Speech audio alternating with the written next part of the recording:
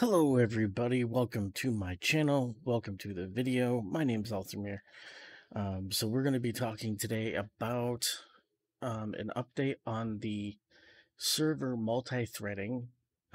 Matt Ford just updated us a few days ago on the 5th. So let's just dive right into it. It is approaching mid-year and time to give an update on how our multi-threaded work is going.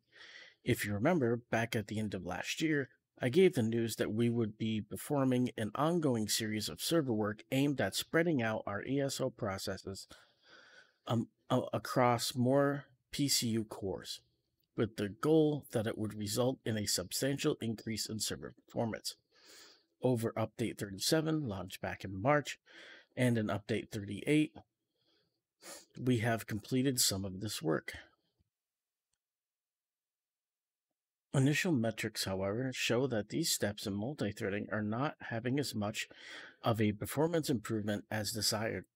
So we had to roll back on the process changes because it introduced an unacceptable level of instability. Fortunately, the recent upgrade to server hardware has resulted in more customer-facing server performance improvements than any of our multi-threading work in all public realms where we've completed the work. Xbox EU is still scheduled for later this year. In fact, the recent White Strix Mayhem event in May showed just how much fun ESO PvP is with the new hardware in place. All this to say, we continue to look for areas to spread processes to optimize our server CPU capabilities. Please remember that we must be very, very careful when making changes of this complexity to ESO's massive code base. However, we will continue to dedicate resources to keep analyzing and looking for ways to utilize multi-threading to improve server performance, and we will update everyone on any successes that we have when we find solutions. Thank you for being the best community in gaming. Okay, so getting right into it here. I mean, I like that that they're communicating this, that they admitted that they had a setback. They're not, at least in this particular post, they're not really afraid to say that, this wasn't going the way that we wanted it to, so we're going to roll it back and make improvements and go. Like, that's one thing I'll say. Like, ZeniMax, they don't really communicate as much as they should, but when they do, it tends to be, they tend to admit fault when there is some, at least when most likely they legally can, So it's really interesting. But what I don't know, what stood out to me is this one here, and I'm like, I don't see, this is where I'm a little puzzled, because in the May event, I wasn't in Greyhost. I couldn't get in Greyhost. That's the way it is usually during Mid-Year Mayhem. I was in Evergloom and sometimes Blackreach, and the performance was fine. I didn't really run into lag, but that's usually the way it is on the temporary servers that are brought up. Usually you don't really run into lag too much at all, and it runs a little bit more smoothly even in big fights. So this doesn't surprise me, but what does surprise me is, are these the same servers? Are these upgrades? Is it the same servers as what's going on now? Because what's going on now isn't really great, so I don't know if that's just like a hiccup, bumps in the road. Obviously, there's going to be bumps in the road. For those who don't know, I think it was Matt Furore or Rich or somebody said in an interview, maybe it was an ESO Live, that there is 26 million lines of code. And I'm like, all right, like, as much as I want to sit here and say, why can't they fix this? It's easy. 26 million? Damn. Like, all right. So I'll give him the benefit of the doubt with that one. but PvP is still kind of struggling. We'll have to see what happens, you know, because I don't know. What I don't really know is this, did I just click something? Is this the re-architecture work that they were talking about? Is that what this is? They're really weird with this. Someone even said, I believe it was in a guild chat, they said that they had asked in one of the ESO lives recently about, is multi-threading the re-architecture, and their post got deleted and the guy got timed out, and I'm like, why are you guys still doing this? Like, so I don't know, I'm curious if this is just what they've been working on for a long time. And for those of you who are sitting there like, year of performance was okay, but the year of performance wasn't. The year of performance was planned. Keep this in mind, okay? The year of performance was the Western Skyrim year, really, where they tried to balance. They tried to balance content with fixing things. But when they made all these plans, because they made all these plans in like, I think we got a post in like December, and then they kind of started doing it around January or so or something like that. And what you have to keep in mind is COVID hadn't happened yet. I mean, it just kind of like started to take off a little bit. And then what really screwed them up that year was offices closed down. They had to work from home. So all these fixes that they intended to do, now they have to do it. They'd be lucky probably to do half of it because they're working from home, different environment. They're, different, even different, like, internet speeds and all these different things, right? I mean, also communicating with everybody else, and everything got delayed and delayed and delayed. And then 2022, you started to see, if you remember, that everywhere you went, we were running into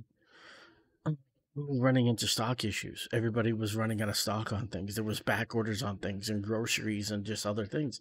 Well, they were running into that too with their hardware, and that's the reason why the year performance failed. It's nothing to do really with ZOS. And I've been critical of ZOS, but I'll stand up for them for that. And COVID really screwed up a lot for them. And I think part of the reason why the year-long stories got discontinued was because all the year-long stories basically took place during COVID, and they all had to thin out their content a lot more than probably they wanted to be honest. So, getting back to this, I don't know if the multi-threading has anything to do with the re-architecture for PvP, because he mentions PvP, but I don't know. I don't know. Like, I don't know. Like, what does... And speaking of this part of it, we are still running into issues with PvP, but here's what I say about that. Is it our fault as players? Some of this. Now, before everyone jumps on me in the comments, even though I never get comments on these stuff like this, but before people jump on me, what I mean is, just like, okay, it was yesterday in Greyhost. I'm not going to name drop or anything like that, even though I don't like this person. A particular zone leader brings pretty much their entire alliance to a keep. You all know what I'm talking about. In fact, it's like it's like the definition of I almost said faction stacking. This person brings, like, I can't be realistic with a number. The guy brings or girl, I don't know what it is. They bring their entire alliance to a keep. That's not PvP anymore, ladies and gentlemen. I'm just sorry, it's not. Bringing a faction stack to a keep, we're talking 60, 70 players. I think is almost just as bad, as ball groups.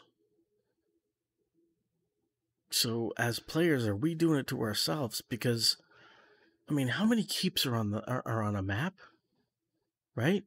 How many? Go look at the Cyrodiil map. How many keeps are on the map? Can you imagine pretty much bringing your entire alliance, everybody that's online at that time, to one keep versus spreading out, attacking multiple objectives? That's the main difference between old old PvP and new PvP. So when it comes to like the lag performance on their end, they're probably seeing.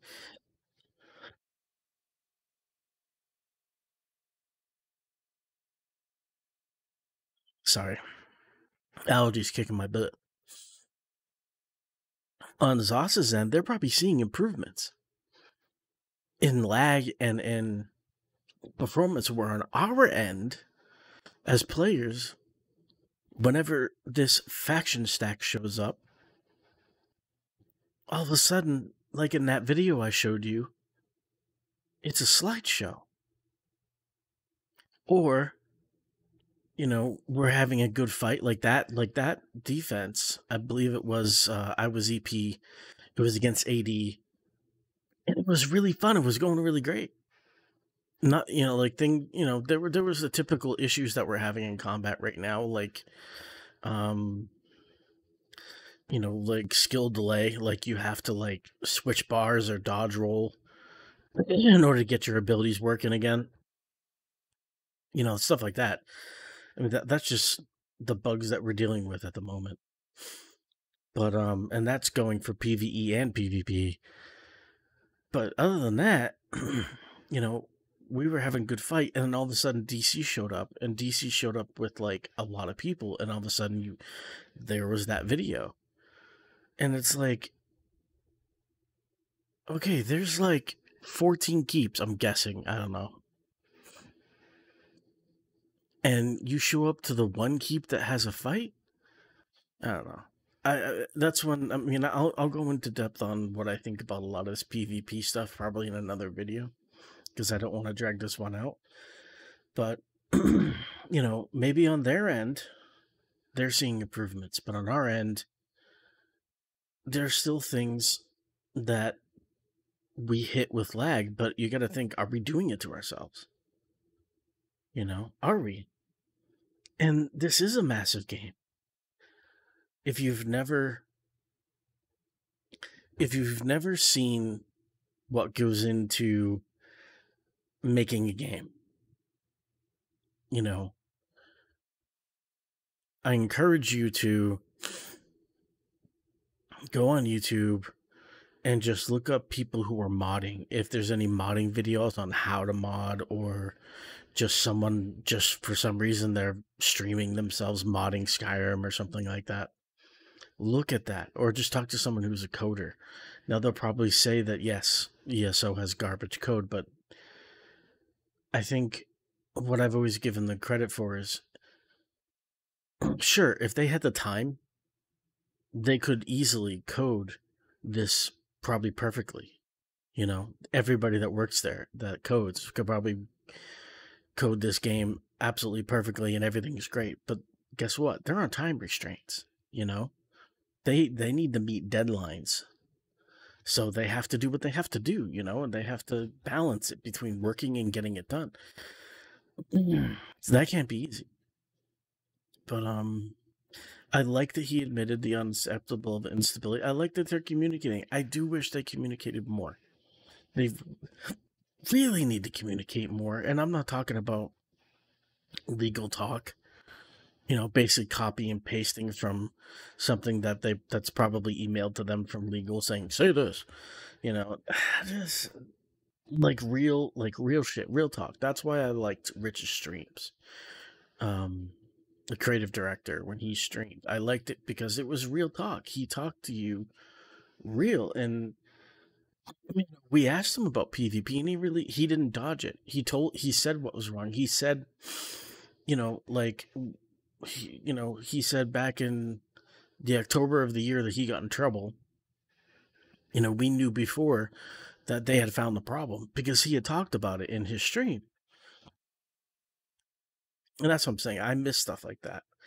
I miss communication. I miss real communication and not copy paste or legalese and stuff like that. I'm gonna say this was real communication. Probably half real, half legal, but I don't know. I like that they're communicating, but they really need to do more often. Because here's the thing. Small things matter. Insert joke here.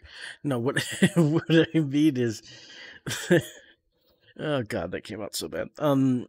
What I mean is size matter. No, what I mean is like trivia. Like if they came out and they had said, let's say that the multi-threading isn't part of the re-architecture, and then Matt or Rich or Gina or someone comes out, like maybe later on down here, and says, "Hey, I just want to let you guys know, we're still working on that re-architecture." It's like what, a sentence, and that one sentence eases so many people. That's what I'm talking about. Like small things like that, like can make such a big impact. Size matters. No, I'm just kidding. Like small little communications like that can go so far. Just just saying, "Yep, we're still working on it." You know, some people who can't be happy with anything, you'd be like, "What are you talking about?" But I think overall, a lot of us would be like, "Hey, cool, all right, thanks." I wish they communicate, but they need to communicate more. So I like this. This was good. This was really good. I liked it. Because, and for all the people saying, "Oh yeah, well, you have to realize that this is a business, okay? Yeah, they might not like bend over backwards or go out of their way or whatever, but they need this to be successful to the point where they don't get reputations that some other gaming companies have, right? They don't want people, like picking up their next game because whether or not like Matt Farrar and people that make the Elder Scrolls Online studio realizes, even though that other game they're working on, that their studio was working on, even though it's a completely different crew with completely different creative director and completely different community directors, everyone's different. Everybody, different coders, different, like whatever. This game right here, Elder Scrolls Online, is going to affect that game. People will say, "Ah, oh, yeah, that's the people that made Elder Scrolls Online. Like they don't communicate with anybody. PvP is crap. Like it's just gonna be the same. I'm not gonna deal with that. Screw it. You know. See what I'm saying? So they don't want that.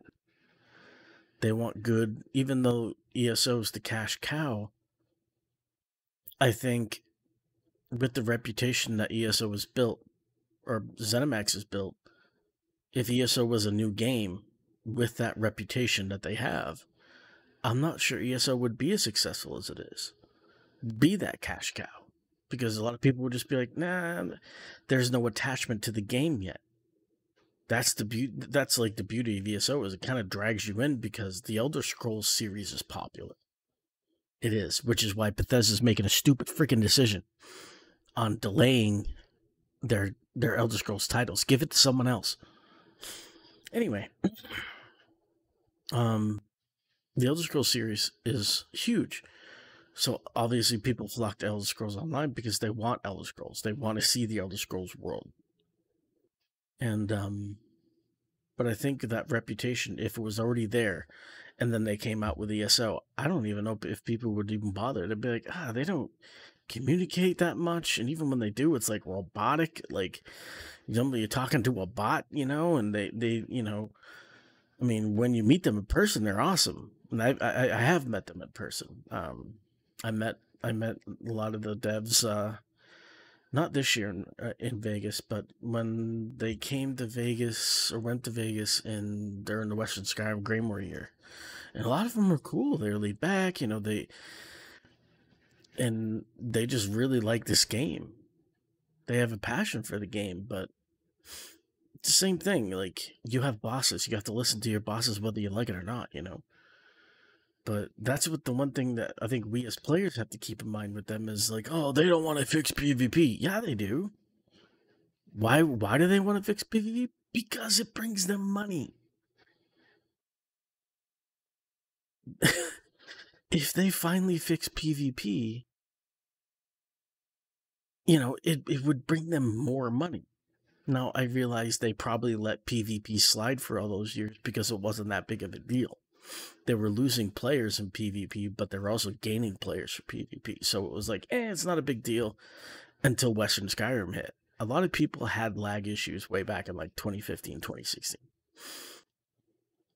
I didn't, and a lot of my friends really did.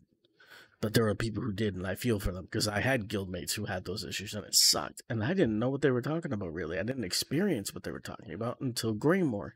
And I'm like, oh, yeah, okay. Yeah, I don't know how you guys dealt with this for the years you did, So that's when they started to focus on it.